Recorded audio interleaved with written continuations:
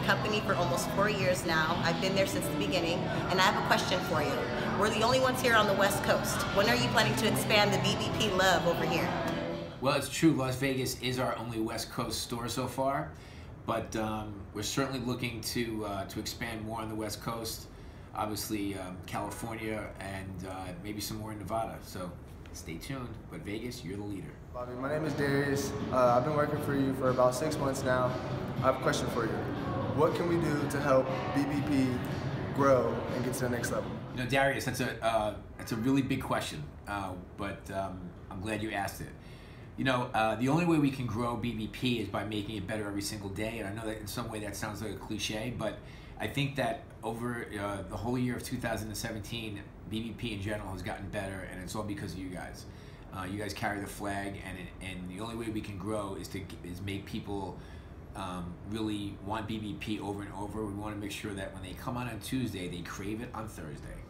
Keller, how you doing? My name is Victor Rios. I just recently started working at Bobby's Burger Palace, and my question is, who inspired you to become what you are today? Hey Victor, I get a lot of inspiration from lots of people, you know, chefs, people like Wolfgang Puck. Jonathan Waxman has been my mentor for a really long time. But I also, I watch what other people do in our industry, and I get inspired by people all the time. I travel a lot. If I'm not in one of my restaurants, I'm in somebody else's. And I don't necessarily steal ideas, but I get inspired by other things that people are doing. So the best advice I can give you is in whatever you're interested in, just keep your eyes open and see what people in your industry are doing. Hey Bobby, how's it going? This is Caleb Smith, the first bartender hired here at Bobby's Burger Palace in Las Vegas. I was just wondering, can we get some souvenir cups?